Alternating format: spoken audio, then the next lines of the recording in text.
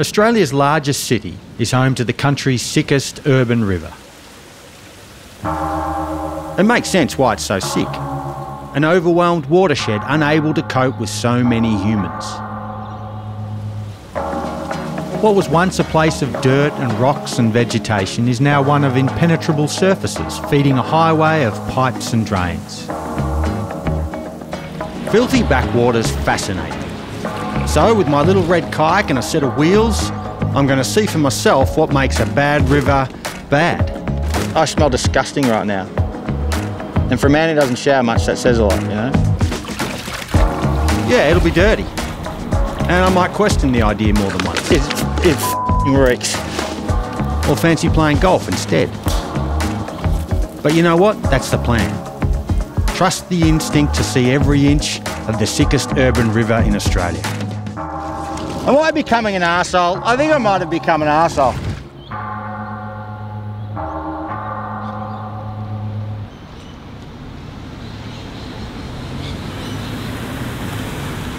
Now, I have no idea where I am. I'm on a cricket pitch. The crew's dumped me here in a suburb I have no idea, in a city I don't know very well. And I've now got to find the river. I feel genuinely excited to go and search this thing out.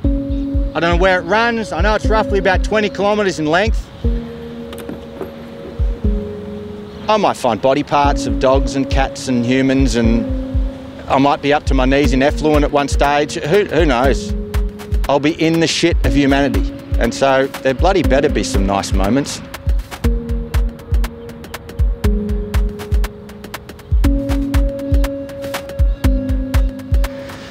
So that's it.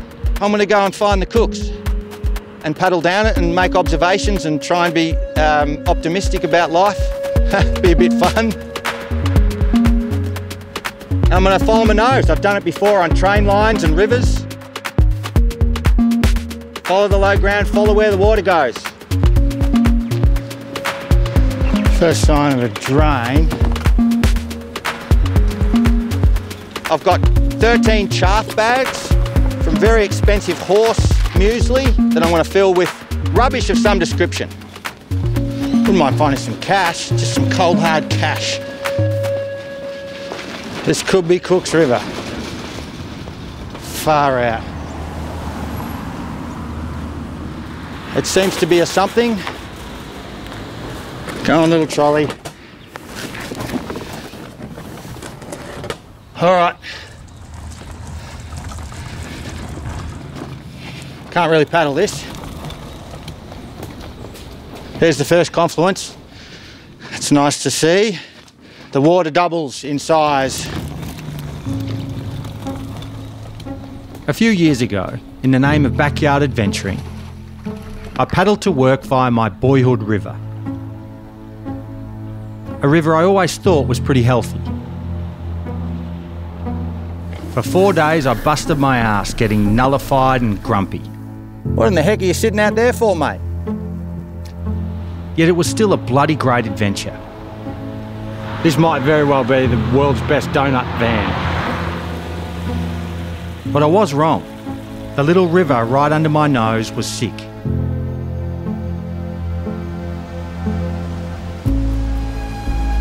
I was inspired to see other bad rivers.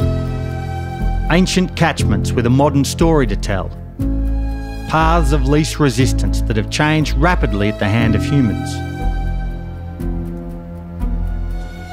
Backwaters and drains, for example, places that few of us see, are super interesting. Oh, I feel the burn on the thighs. Oh, yeah. I'm convinced such places are fascinating to most. But given they often stink and they're wet and hard to reach, it's easier to go places that smell nice and have good parking. That is some slippery stuff. I was going to say slippery shit, but it probably is slippery shit.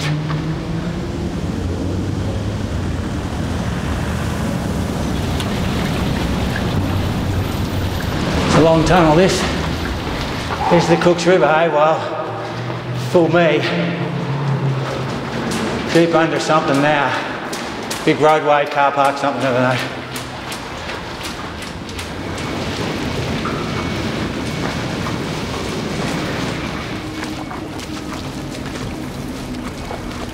Oh, that's a charging along a little bit of water, not deep.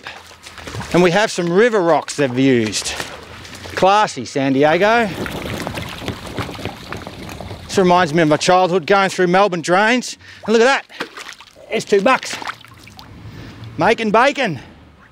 It's gold too, it's actually gold, like people would be looking for gold in a river. What a modern version of it. Nice split pin, peg. Geez, I could be here all day. That $2 has got me keen. Bloody river full of $2 coins would be all right. It's actually really clear water. I'm amazed. Smells bad. Smells very bad.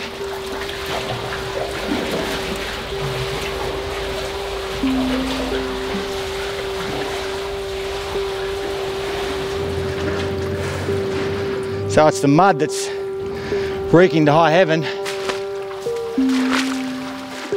I feel like I'm just standing in raw sewage, so I'm just going to keep trucking.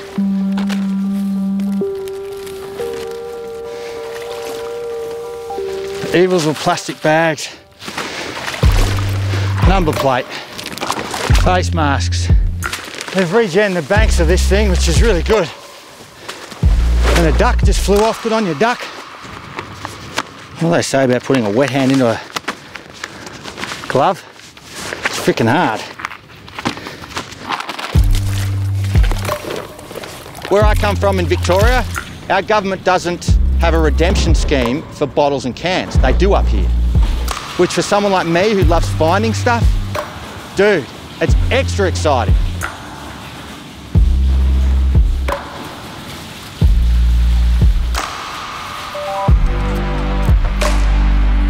How cool. A fragment of a builder's pencil. And there's fish. Oh, an eel. Good on you, eel. Nice to see you, brother.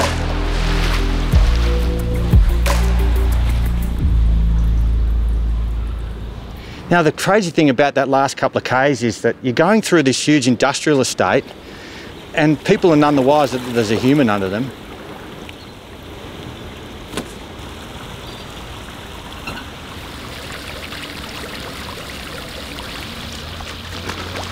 Something kind of pretty about this, you know, there's all this moss and the cracks in the concrete. All this stuff grows through. There's some cicadas. Nature just finds a way, it breaks through, right?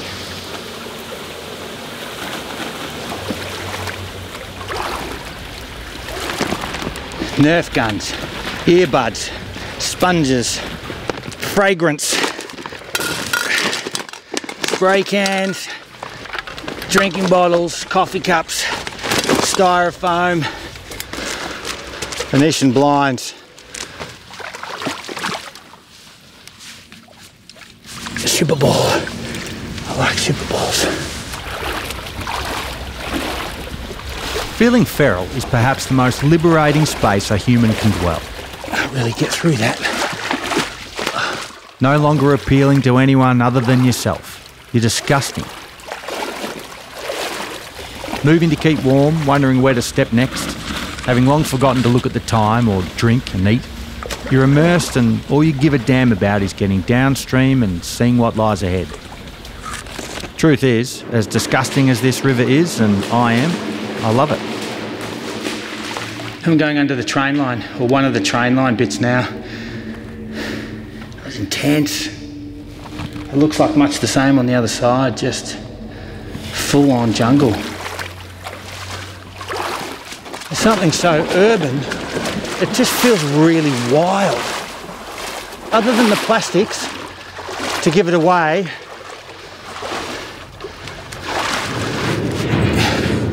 there's all these thunderous train goings on. This is a very eerie experience, I'm not going to lie, this is eerie.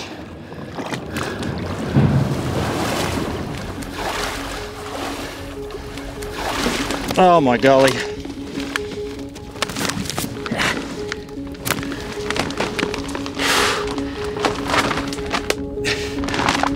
Stay up, stay up. Where's the bottom? Where's the bottom?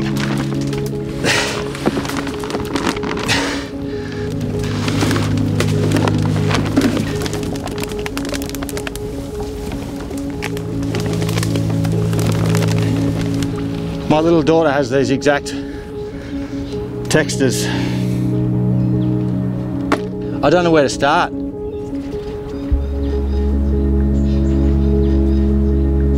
How many sport teams can we field?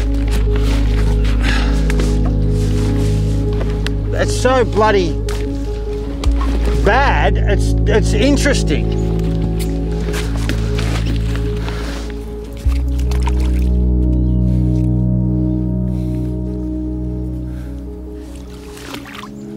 Every student of Sydney should see this.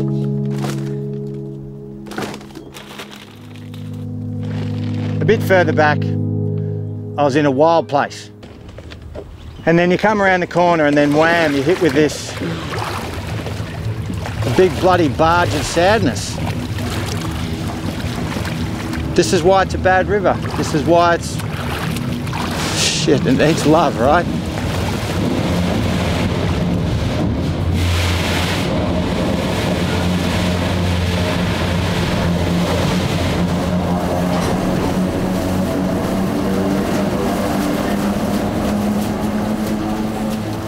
I feel like I'm covered in filth. It's starting to itch around my waist. Polystyrene, it's in my undies. It's disgusting. It's bloody disgusting.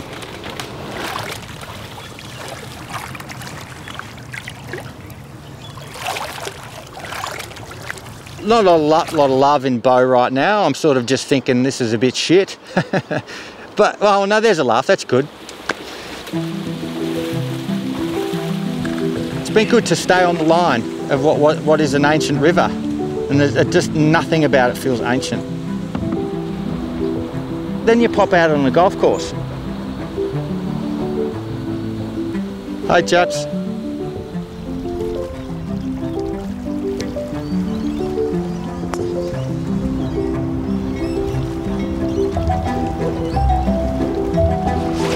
I just watched the golfer do a hopeless shot. By himself, I wonder if he's going to cheat.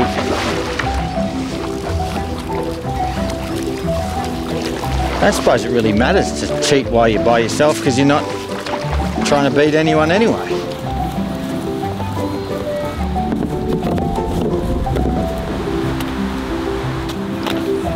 There you go, make someone's day.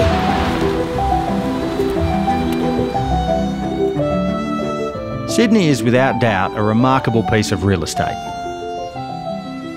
Famous harbour, opera house and bridge all in one spot. But such a view doesn't expose the cross-sectional life of the city. And perhaps the greatest insight of all, where sickness resides. A drain that was once a river does. A watershed, representing the lives of almost 600,000 people.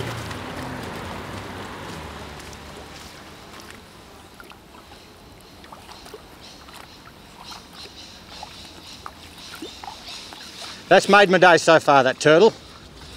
What a little survivor. Zero vegetation. I mean, what's it eat?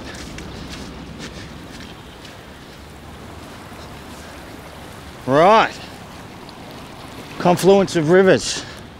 Jesus Christ, if that's the modern day confluence of rivers, holy shit. There's a bike. Relatively void of rubbish, this thing, because it's so slick. Just pumps it all out to sea. Very efficient.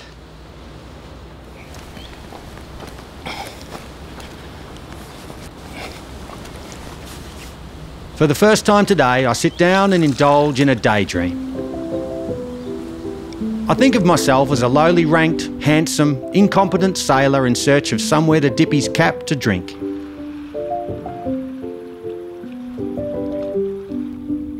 Current day Beau can no longer do what Seaman Miles is about to do. Head up the river until he feels a blending of the salty and the fresh, and drink water that doesn't make him sick. Been practicing my whole life for this. moment. Been rowing a long time.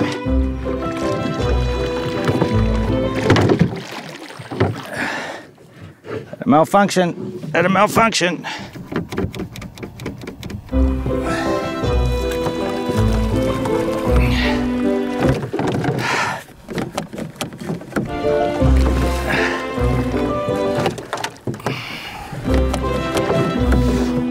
Oh, there we go, it's a couple of good ones.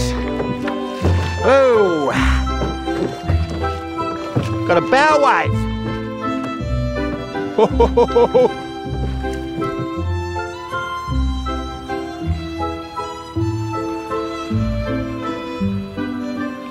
Yes, yes, that is good water. And we have our moment, where fresh water becomes a reason to make camp, which becomes a settlement, then a village, and finally a city. And that's where we find ourselves, with a problem hundreds of years in the making.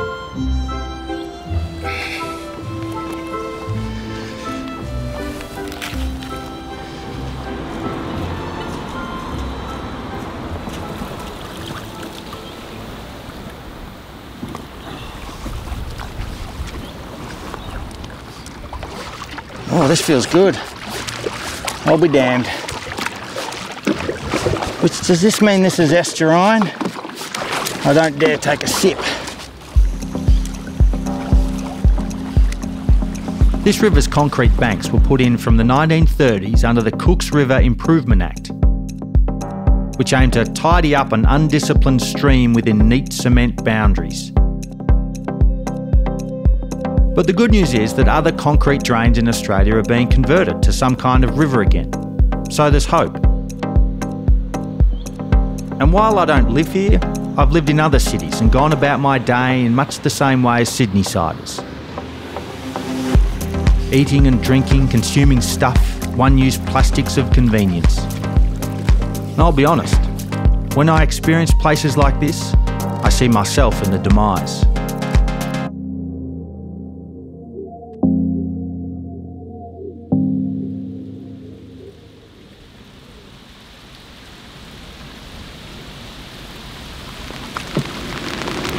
Pissing down rain. Wind is beating any kind of tide. I'm officially going backwards. Everything that ran off from the new colony, effluent, fat, oils, dyes, chemicals, it all went in the river. And in truth, a lot of it's probably still there. They say the silty beds of this river is still what makes it so sick.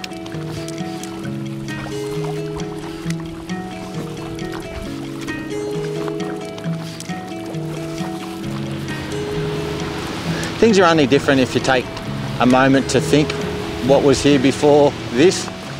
I've got a plastic version of this thing now and it's kicking my ass. Oh, the back. They're not made to paddle any great distance. Oh, maybe I just bloody do this for a second. Stretch out. Oh.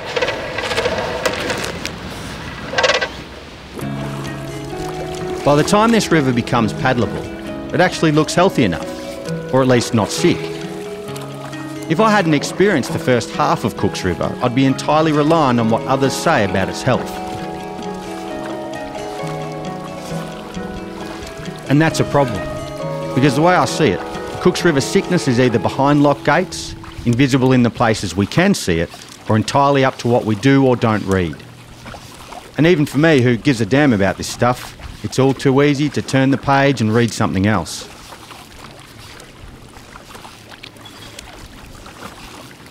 Is that bloke exercising his horse while riding a bike? That is excellent. Ah, now that's nice. Couple of big fat pelicans.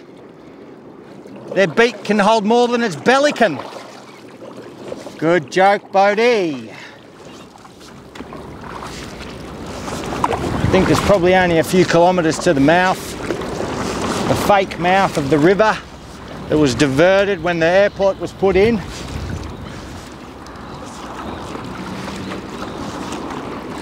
I can smell the coast and it's pleasant. 10 hours, full tilt, getting down Cooks River. First finding it, swearing at it, having a few little breakthroughs with some healthy animals, but for the most part thinking, bloody hell, this is genuinely the sick river that Google told me about. That was a great day, very insightful. And I've got bloody plastic baubles in my undies. That doesn't impress me much. I'm in Botany Bay. I'll be buggered.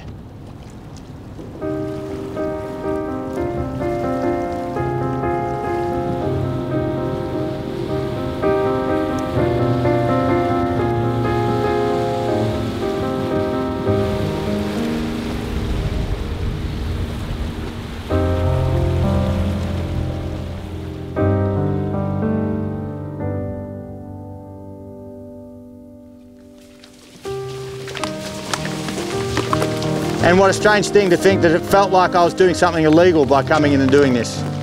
Get across a train line and park in a weird spot in the back of a golf course. To come in and find these little secretive spots.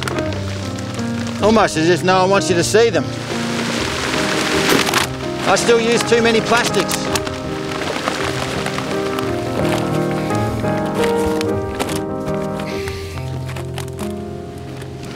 And that's a wrap. We've got 1, 2, 3, 4, 5, half a dozen bags. That's all I got. It's all the car can fit. I recently watched Bill Murray at Sydney's Opera House, singing and storytelling and being obnoxious. I sat in my seat afterwards, genuinely inspired. But this spot, representing Cooks River to me, likely has more impact. As if unpleasant experiences are the best kind because they genuinely soak in.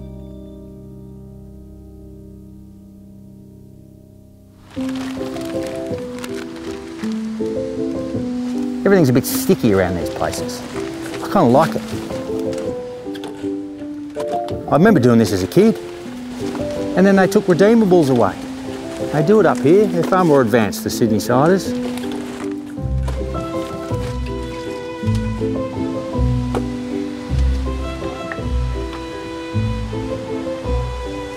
Remember Kramer tried to take Newman's van interstate to make money out of redeemables? I might have to do that.